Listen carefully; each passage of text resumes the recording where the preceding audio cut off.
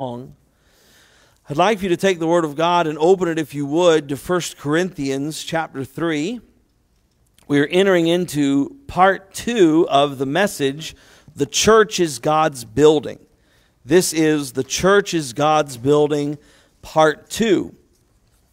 And Paul's helping the church see herself and her leaders through a biblical lens, a biblical worldview. Paul's giving them a set of biblical spectacles through which to see themselves as a church and to see the leaders and the teachers in the church, to help them see that they're ministers too, and that all things have been freely given to them from the Lord in the church to enjoy. And so their bickering and fighting as a church is really, it's not only foolish, it's not only childish, it's not only counterproductive, but it's unnecessary, because all these men have been given to them as gifts from God. And it's a beautiful thing. In chapter 3, Paul begins by comparing them to spiritually immature babies who don't understand grown-up talk. He says that you have an appetite for milk and not for meat. And the idea is they don't have the teeth to dig into the Word of God. And they don't have the teeth to dig in and discover meaningful truth and then consume it with any real skill or appreciation. So because of that deficiency, because of their deficiency in being unable to really enjoy the Word for themselves, they not only can't receive it, but they haven't grown up to the point where they're able to teach it. So as a body, they're unable to use their words to encourage each other. Instead, they're using their words to bite and devour and harm each other. And so this is a good illustration, the immaturity illustration. So the body of Christ is not growing properly. It's not growing up because the members aren't edifying each other in love. The Word of God itself and our ability to appreciate it is more important than our preferred orthodox teachers. What's more important than having Paul as a pastor or Apollos or even Peter as a pastor would be the church's ability to consume the Word, appreciate it, and also give it to one another. That's how the church grows healthily.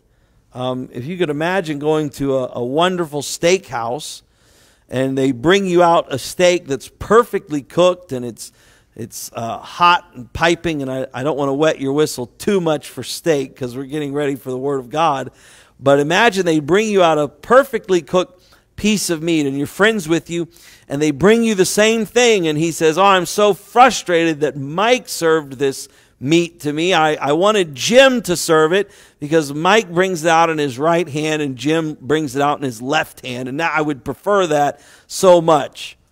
You would say, "Buddy, I don't really care. I'm not here to have it served by Mike or to have it served by Jim. I'm here for the steak." And the same thing should be true when it comes to the church and the Word of God. We should be thankful and appreciative whenever it's properly served, and we shouldn't care so much about style or the personality of the person who delivers it to us. Now, these petty differences kind of got under their skin, and it was hurting the church. And so Paul makes the point that we're just ministers. He says in verse 5 of chapter 3, "Who's Paul? Who's Apollos? We're ministers by whom ye believed." So it isn't that the job of communicating the truth is unimportant. It is critically important. It's very important. It's crucial to the life of the church. But God, who gives the increase to the church, is the same God who gives the gift of Bible teachers to the church. They come in and they plant. They come in and they water. Each one of us are responsible to hear and to receive it, and then to speak and to give out the Word of God properly. And when we faithfully obey, God gives the increase. And so verse 9 brings us to the point where Paul says, "For we are laborers together with God." And he uses the farming analogy, and now he uses a building analogy. We are laboring with God. He's working and we work with him, whether that's in the church as a farm, and the lessons we got there, or it's in the church as a building. And so these are the lessons he gives from that. And again, I have to keep saying this. The church is not the building as far as the structure. The church is a building as far as God is building a place to dwell on the earth. The church, the assembly, the gathering of the saints, that is the church. That is the building. That is the temple of God. 1 Corinthians chapter 3, verses 10 through 23 is our text. Let's read it together. According to the grace of God, which is given unto me as a wise master builder, I have laid the foundation, and another buildeth thereon. But let every man take heed how he buildeth thereupon. For other foundation can no man lay than that is laid, which is Jesus Christ. Now if any man build upon this foundation gold, silver, precious stones, wood, hay, stubble, every man's work shall be made manifest. For the day shall declare it, because it shall be revealed by fire, and the fire shall try every man's work of what sort it is. If any man's work abide, which he hath built thereupon, he shall receive a reward. If any man's work shall be burned, he shall suffer loss. But he himself shall be saved, yet so as by fire. Know ye not that ye are the temple of God, and that the Spirit of God dwelleth in you?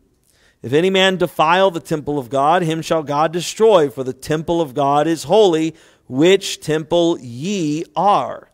Let no man deceive himself. If any man among you seemeth to be wise in this world, let him become a fool, that he may be wise.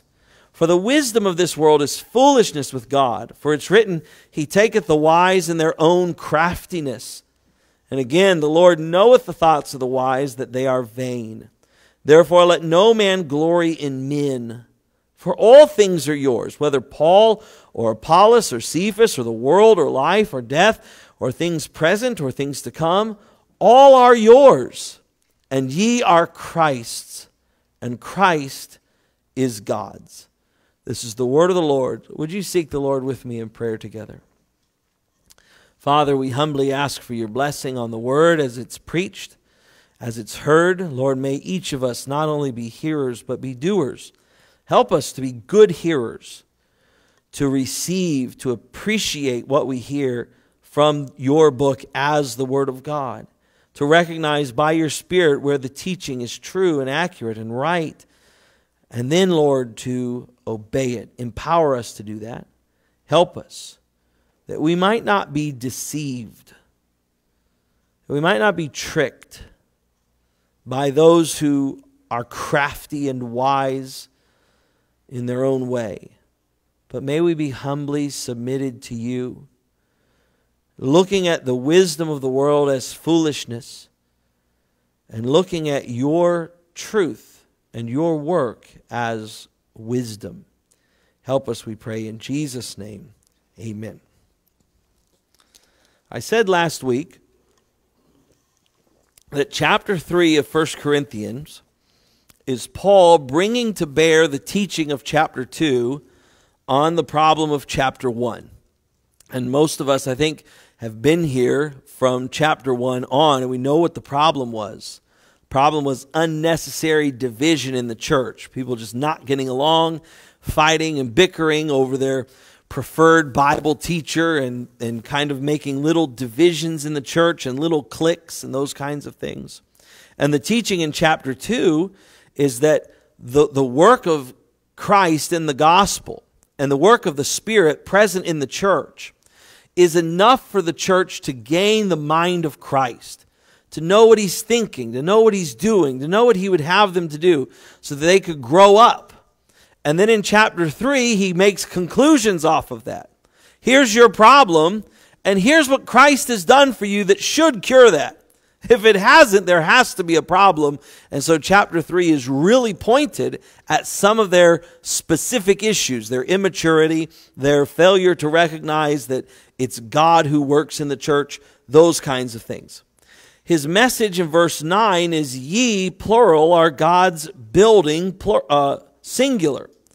And then he has this same message later in our text, verse 17, which temple ye are. Temple, singular, ye, plural.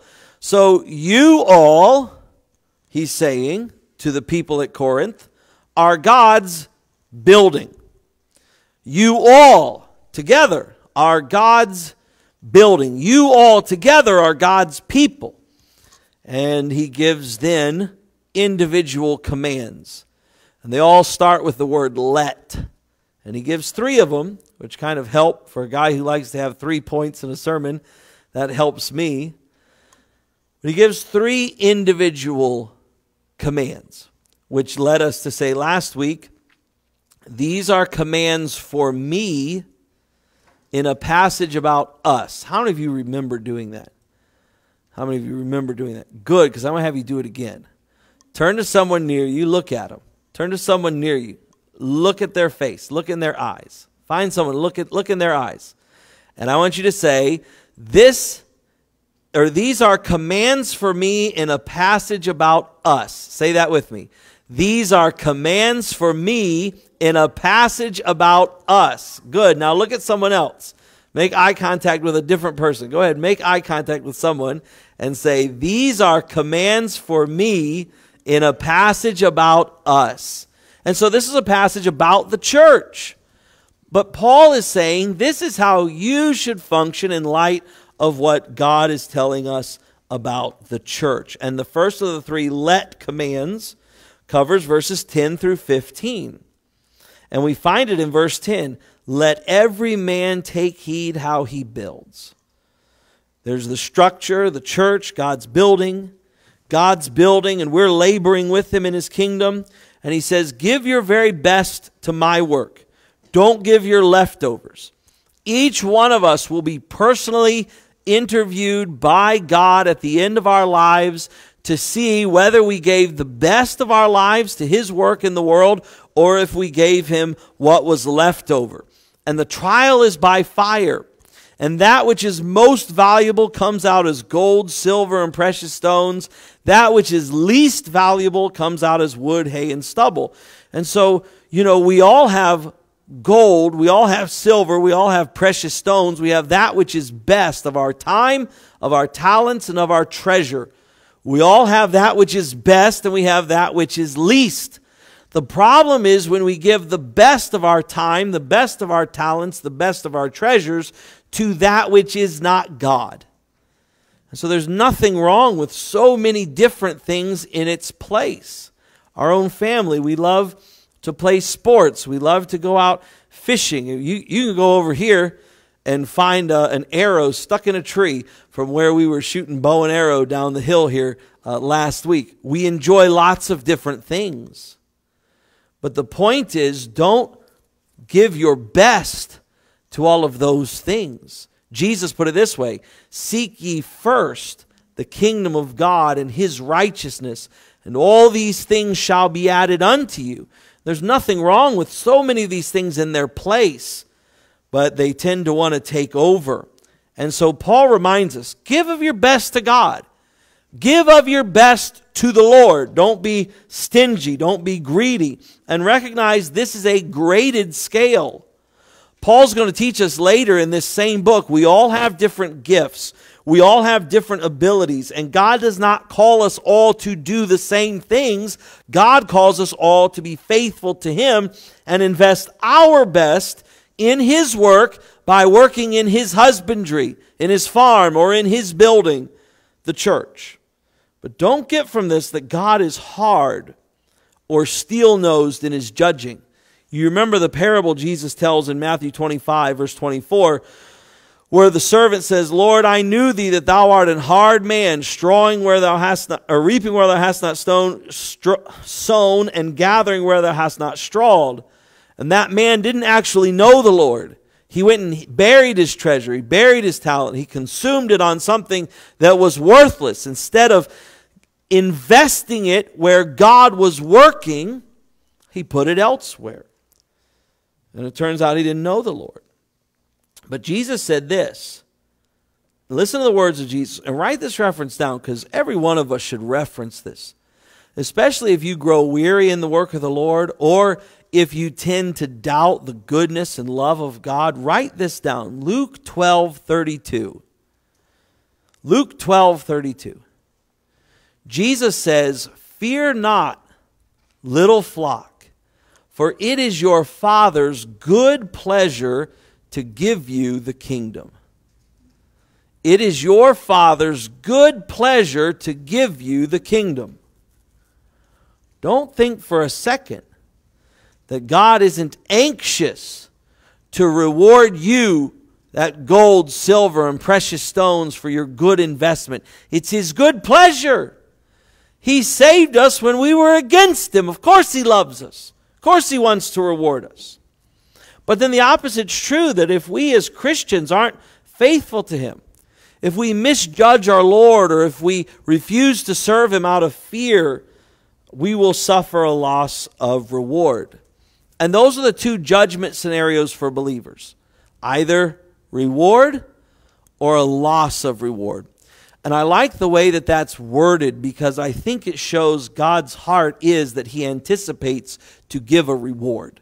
He wants to give a reward. He has a reward planned. He has a reward prepared, and there can be a loss. And I think that's interesting. But Paul then, he doesn't assume that every person who has joined themselves to the church is a believer. So his second command, and this is where we left off last week, is let no man deceive himself. So the first point is, let every man take heed how he builds. That's verses 10 through 15. Second point, let no man deceive himself. Verses 16 through 20. And Paul lists the third man in verse 17. Some invest leftovers and that which is of little value into the church of Christ. They suffer a loss of rewards. Some invest their best and give generously into God's building, which is the members of the church. Ye are the temple. Those people gain a reward. But the third person is not a builder at all. And what we found through experience, and even through the life of Christ as He dealt with the religious system in Israel, is that often these third people look like builders.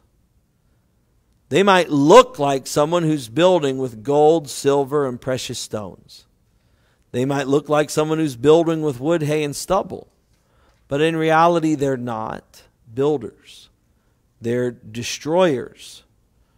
Verse 16 uses the plural. Ye are the temple of God. And it's the same way, it's in verse 9. Ye are God's building. But this is where we see what God's doing.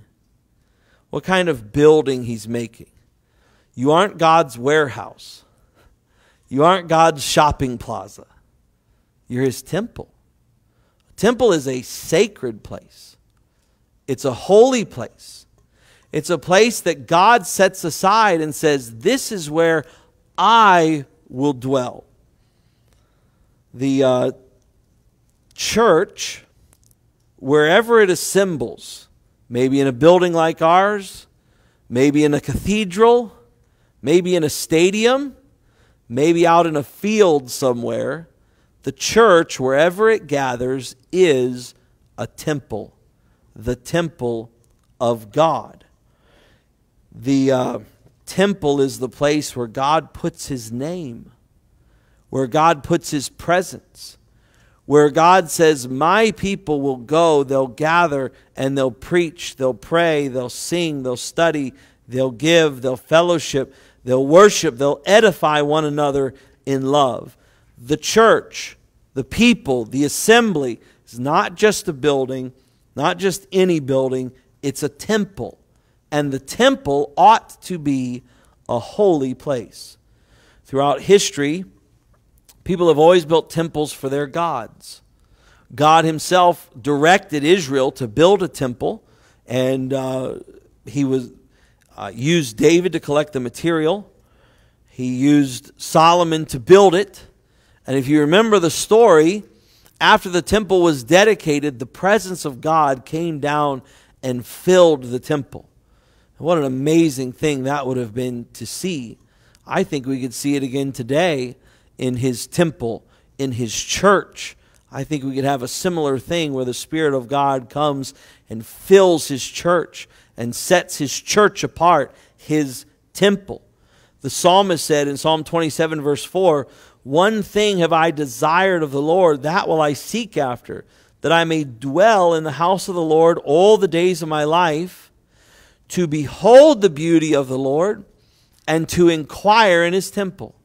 He says, I want to be in the temple, and he says, here's the two reasons. One, so that I can behold His beauty, and so that I can inquire of the Lord, so that I can see Him, and so that I can commune with Him. That's why David wanted to be in the temple. And friends, that's why the church is an important place. That's why the gathering is an important thing. It's where God meets with His people.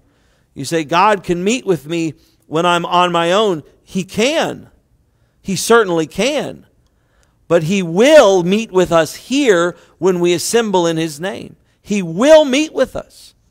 We can behold His beauty. We can inquire of Him. The temple is where God dwells. God dwells by His Spirit in His church. Children, do you know where God lives? In heaven? Where else? In the hearts of His people. Where else? Let me give you 3 places. God dwells in, let's say it again. In His church. Yes. God dwells in the heavens. God dwells in the hearts of His people. And God dwells in His church. Thank you. Amen. Look at verse 17. The word for defile is phthero. You say, why would I care? Well, it's interesting because also in verse 17, the word for destroy, the word translated destroy, is exactly the same. It's phthero. So we have this idea that what you do to the temple, God says, I'll do to you. If you defile the temple, God will defile you. You destroy the temple, God will destroy you. And the idea is whatever you do to God's church, He'll do to you. She is His temple. She's called to holiness. And what you do to God's temple, God will do to you. The church is Christ's bride, and she's called to purity. And what you do to Christ's bride, Christ will do to you. And this is really what the whole passage is saying. Those who are generous with God's building will find God is generous with them. Those who are tight-fisted and stingy with God's building will find that God is tight-fisted and stingy with them. Those who defile God's temple, God will destroy them. It's really a straightforward point here. But how would you young people feel if someone were to defile your mother? We know what that word means, don't we? Someone were to defile her. How would you husbands feel if someone defiled your wife? How would you parents feel if someone defiled your daughter? This is the intensity that God's speaking here. If any man defiles my temple, He says, He'll destroy them. He takes it personally. So, as a member of Christ's church, this should bring us a whole lot of joy. Christ takes offenses towards us very personally. Takes it very personally. A member of ours was out holding a sign after Roe v. Wade was overturned, thanking the Supreme Court. It said, "Thank you, SCOTUS," on the sign. And a man saw it and took a picture, and he put some pretty nasty things about our church online. I wear that as a badge of honor. I wear that as a badge of honor. Let the heathen rage. Let them be offended. They've been an offense to God their entire life. Let them be offended for a little while. That's fine with me. But you know, Christ takes attacks against his church personally.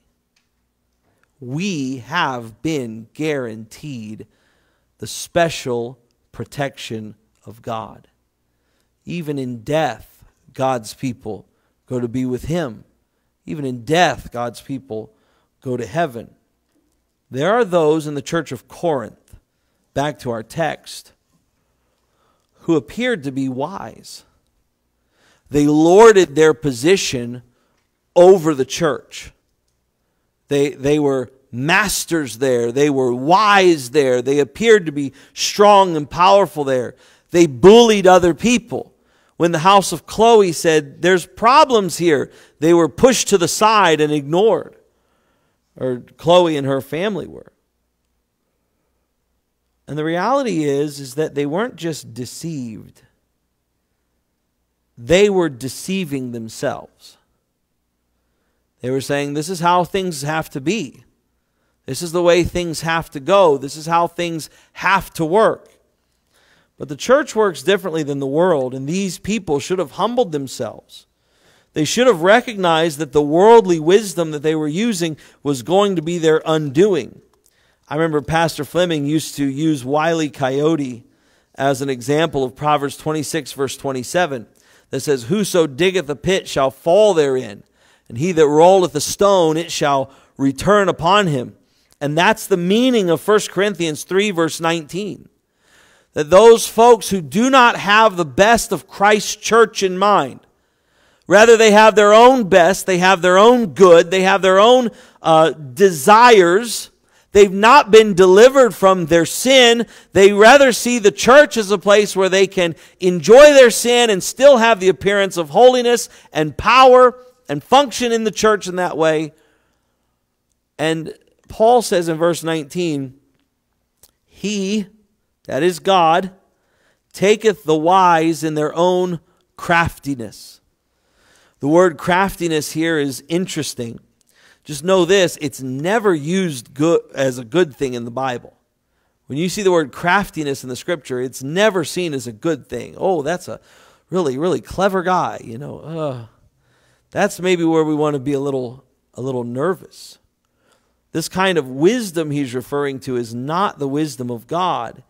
It's the wisdom of the world, the cunning craftiness of men. Go to 2 Corinthians 11 if you would. The word behind craftiness in verse 19 is used 5 times in the Greek New Testament. 4 out of 5 times it's translated as craftiness or cunning craftiness. But in 2 Corinthians 11 verse 3, the same word is used. And the translators of our Bible rendered it as subtlety, which is a fine translation and helps us to see another sense to this word. But 2 Corinthians 11 verse 3 says, but I fear lest by any means, as the serpent beguiled Eve through his subtlety, so your mind should be corrupted from the simplicity that is in Christ. So notice this letter, it's a different letter, but it's the same people, and he uses this same word in this way. In verse 19 of 1 Corinthians 3, he says, the wise are taken in their own craftiness. And he uses that same word in 2 Corinthians 11 verse 3, for how the serpent beguiled Eve through his subtlety. The worldly wisdom of 1 Corinthians 3 verse 19 is the same wisdom of the serpent in the Garden of Eden. It's not the wisdom of God. It's some kind of cunning. It's some kind of subtlety. It's some kind of false appearance that says, yes, I'm on your side, while at the same time saying, has God really said? Did God really mean that when he spoke that way? These are wise guys, so to speak. But this subtlety doubts the truthfulness of God. This subtlety doubts whether God means what he says.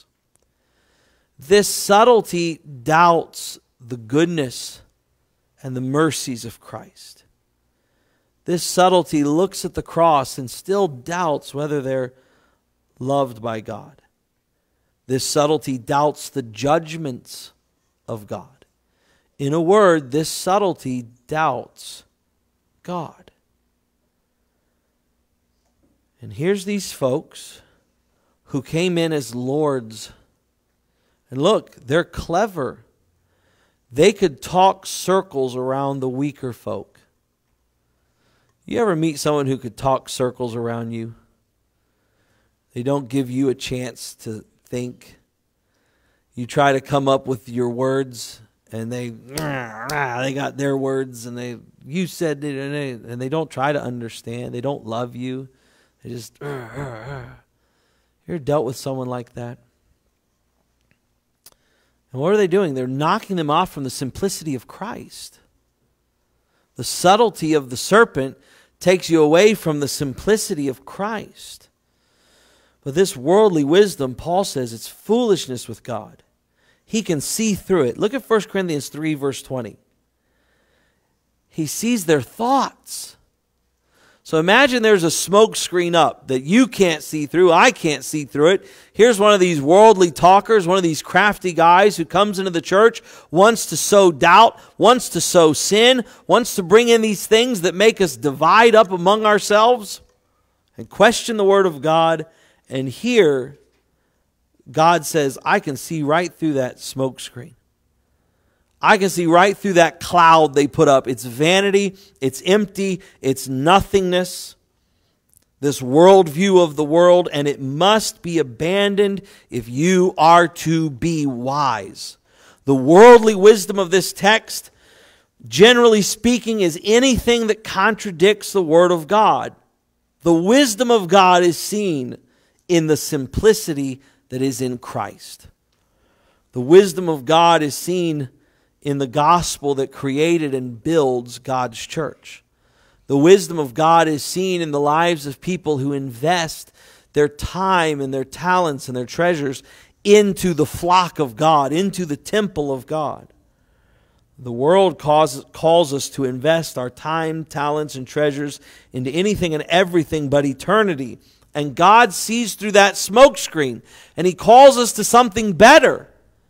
Don't give your life to that, He says. He calls us to lay up for ourselves treasures in heaven. And He says, let no man deceive himself. The most important thing going on in the world today is whatever God is doing. The most important place to be in the world today is where God is. Don't be deceived. You can give your life to any number of things. You can give your life to any number of things. The only thing worthy is that which God loves. And Christ loves His church. And it brings us naturally to our third command, which is, let no man glory in men. We see this right in verse 21 through the end of the chapter. Therefore, let no man glory in men. And therefore reminds us to look back. It's interesting. He says, look, a judgment day is coming. And those people that invested heavily in God's people will be rewarded. Those who invested with a tight fist into God's people, they'll suffer a reward. Those people who sought to destroy the work of God, they'll be destroyed. Therefore, I'm having trouble connecting those dots. Therefore, let no man glory in men. But I think what he's trying to say is, your life is much more than the pettiness that you're making it about. You're going to stand before God one day. And here they were as a church fighting and bickering over something that is petty. It was petty. Paul's saying, put that away. Invest in that which is most important. Put your best investment where God's working. Don't glory in men. Don't put your boast in men. They chose to make their lives about this, when God had called them to make their lives about this. The word glory means to boast in, or to brag about, or to rejoice in. And some of the men of the church were divided over who had led them to faith or who had helped them to grow. I'm of Paul, said one. I'm of Apollos, said another. And Paul is saying that's a small thing to make your boast in. Think about it, church. You have God. You have Christ. And Paul's saying, and you would be divided over me? Think of that. You have God. You have Christ. He's yours. And you would be divided over Apollos, Cephas, some small little thing. It's a petty thing to make your boast in. Our dear Lord Jesus said in Luke 12, verse 23, the life is more than meat, and the body is more than raiment. And Paul's saying, in effect, the same thing here. Your life is more than what you've chosen to make your life about. You've chosen to make your life about this small thing. The Christian life is more. The Christian life is so much more. The Christian life is so much that Paul says, all things are yours. You are a possessor of all things in Christ. Paul was a gift from God to you. What else does he say? Apollos. Apollos is a gift from God to you. Peter, Cephas, he was a gift from God to you. All the things in the world, the things we thank God for this morning, clean air, clean water, food, drink, all these things, they're yours. All the circumstances in life that have brought you to this moment right now, in the present, they're a gift from God to you. And everything that's coming to you in the future, it's God's gift to you. All things are yours, and you are Christ's. All things are yours. Consider this. You're the possessor of all good things. And Christ is the possessor of you. And God is the possessor of Christ. When you think of what has been given freely to you, consider that you were freely given to Christ, put under His care, under His watch, held by His power. Think on that. I think Paul's trying to make all the things of the world, as the song says, grow strangely dim. To make us say, why are we fighting over this petty thing when so much belongs to us? Would you find Genesis 13 in your Bibles? All things are yours. And the church is fighting like little children who are failing to get along with each other over a little toy in a nursery filled with toys, and they fight over one little block. And Paul says, how petty, how small, how silly. In Genesis 12, God had come to Abram, said, I'm going to make of you a great nation. He'd given him his gracious promise. And Abram left his home to go and seek a city whose builder and maker was God. He was going to find what God could offer, what God could give to him. And some of his family had tagged along, and as family does, sometimes trouble arises. Genesis 13, we find that Abram was a really wealthy man with lots of flocks and herdsmen, and his nephew Lot, who was with him, was also blessed by God with plenty of herds and workers. And some of the fields were getting crowded, and there was some strife among the herdsmen. And look in verse 8 of Genesis 13. And Abram said unto Lot, let there be no strife, I pray thee, between me and thee, and between my herdmen and thy herdmen, for we be brethren. Is not the whole land before thee?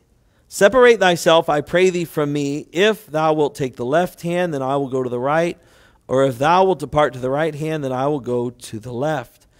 And notice the phrase in verse 9, the whole land. The whole land. Abram is looking out over the whole land as a possessor of the whole land. What does it matter what Lot has? What does it matter what Lot gets? And you hear the generous tone of Abram's voice, and we could ask, how could he be so generous? Well, maybe he's just a naturally generous person. Maybe he was born with the milk of human kindness running through his veins. I doubt that's the case. I think what it is that he had received the promise of God. He was going to be a blessing to all the nations of the world. And he says, the whole land is before us. Take whatever you want. And if you remember the story, Lot looked and he says, here's the well-watered, here's the best part, I'll take the best part. And Abram could generously let the best part go to someone else. Why? Because the whole thing was his. It was all his. It had been given to him. You remember the promise. Flip back. Look at Genesis 12, 1 through 3. Now the Lord had said unto Abram, get thee out of thy country and from thy kindred and from thy father's house unto a land that I will show thee. And I will make of thee a great nation. I will bless thee and make thy name great. And thou shalt be a blessing. And I will bless them that bless thee and curse him that curseth thee. And in thee shall all families of the earth be blessed. God had given him so much in a promise. And he believed the promise. So what is the loss of a well-watered plain when compared to a worldwide blessing from God? How do you compare the two? And as soon as Abram operates generously on faith, go back to Genesis 13, we see God operating on his behalf. As soon as he acts generously in faith, look at Genesis 13, verse 14. And the Lord said unto Abram, after that Lot was separated from him, lift up now thine eyes, and look from the place where thou art, northward and southward and eastward and westward, for all the land which thou seest, to thee will I give it, and to thy seed forever. And I will make thy seed as the dust of the earth, so that if a man can number the dust of the earth, then shall thy seed also be numbered. Arise, walk through the land in the length of it and in the breadth of it, for I will give it unto thee. And Abram removed his tent, and came and dwelt in the plain of Mamre, which is in Hebron, and built there an altar unto the Lord. Abraham understood the size of his inheritance. Northward, southward, eastward, westward. He understood the immensity of his inheritance. And everything else became little. And that's what Paul is trying to help the church to do. Church, can you recognize what you have in Christ? The forgiveness of sins. Have you ever fallen down into the deep, dark depths of your own soul? Have you ever free fallen as deep as you can into the blackness, the pit of your own soul? Have you seen the depth of your depravity? Have you recognized how many vows you've broken? How often you've been unfaithful in your heart to promises you've made? How often you've hurt and cursed and despised other people in your own heart? Have you ever recognized how filthy, how vile, how depraved, how far from God you are? And as you fell down that dark, deep pit, have you ever recognized the blood of Christ covers even this? And for every level of depth you pass, you don't find yourself despairing. You find yourself worshiping. You find yourself praising God, saying, the blood of Christ cleanses even this. The blood of Christ covers even this. The immensity of my sin, the depth of my sin, I could not plumb it. I could not reach the bottom of it, but the blood of Christ covers all of it. Have you ever found yourself there? Have you ever recognized the immensity of what you possess in Christ? Have you considered what eternity is like? Have you considered what it will be like to be free from sin, to be free from pain, to be free from heartache? Have you considered what you have in Christ? And Paul's saying, don't be caught up in the pettiness of the world. Compared to eternity, a lifetime of suffering is small. Compared to eternity, a lifetime of pain and sin is small. Can you recognize what Christ has given to you? What you possess in Christ? A friend of mine was talking to me last night about a problem in a church near us. And a couple's going through a divorce and they're mistreating each other. It's heartbreaking. And I thought, when did we get the idea that we own ourselves? And I realized it was when we forgot that we were bought with a price. Bought with a price. You were purchased. You are possessed. You are owned. You've received the promise of the new covenant. You own the blessings of the new covenant. All these things are yours. Christ is God's, and you, church, are Christ's. And He is working all things together for your good. Let him that boasts, boast in the Lord. Let none of us glory in men. So where is your boast today? And yours may not be like Corinth. You may not boast in men, but you may boast in something other than Christ. That's entirely possible, isn't it? To glory in something other than Christ. Don't let the world define what's important. Don't let the world define that which is worthy of your investment. Don't let the world dictate what is or what is not acceptable behavior in the church of Christ. And don't let the world decide what you'll boast in. We have the mind of Christ. Church, you are the building of God. God is working here. Put on biblical glasses. Let God show you what is important. And let us make our boast in Christ. Would you bow with me in prayer?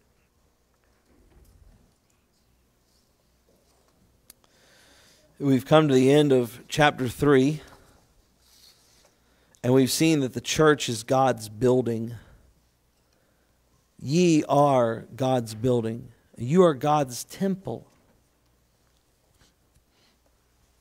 I believe Christ is here with us now. And I'm sure He's working in hearts. Maybe there's someone here and you're not saved. You're not a Christian. Paul said that he laid waste to the church of God, but he received mercy because he did it ignorantly and in unbelief. Friend, are you ready to turn from your unbelief? Turn to Christ and be saved. Have you ever fallen down that pit of your own soul, seen the depth of your sin, and proclaimed to yourself by God's grace the blood of Jesus cleanses? Even this is washed away. It's gone in the sea of God's forgetfulness. If you have not had that experience, won't you turn to Christ? Call out to Christ. Trust in Christ. He will save you, as we sang this morning. He will save you. He'll save you. He'll save you.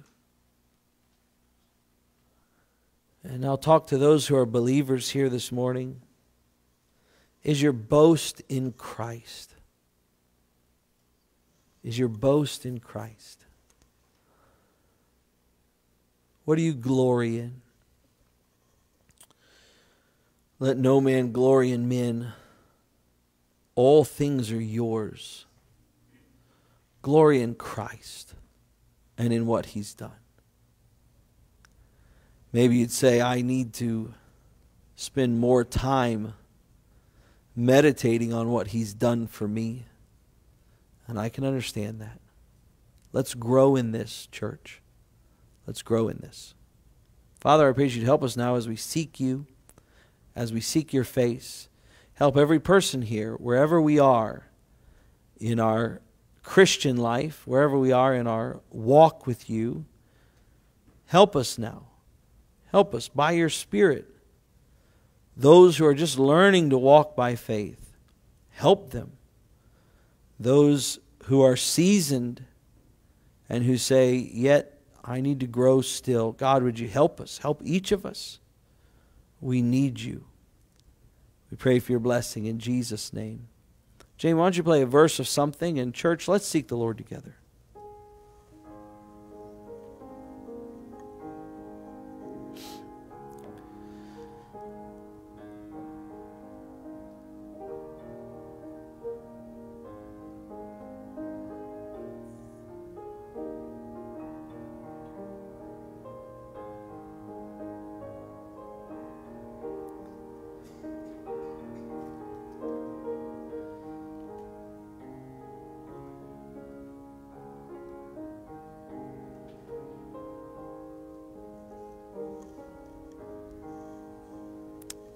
Amen and amen.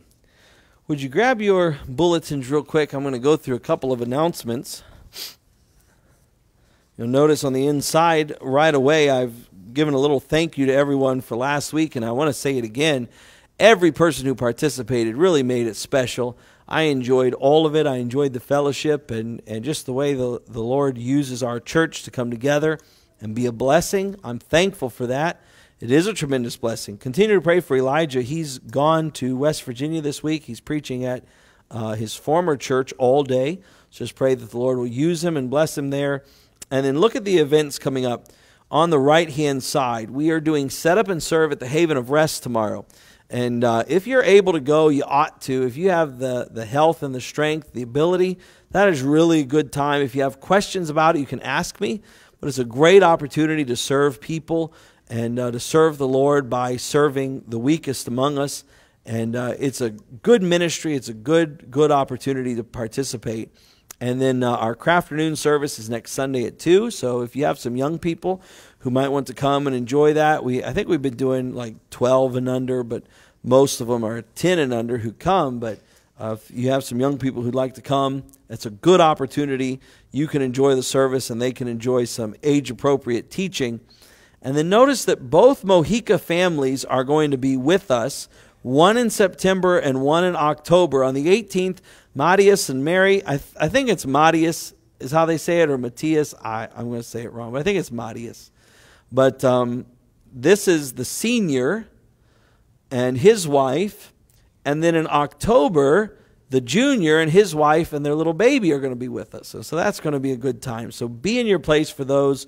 You'll be blessed by them. He's going to do this on September 18th. He's going to give us an update in the morning about how the work is going in Sunday school, and then he'll be preaching for us in the AM service, and that'll be really good.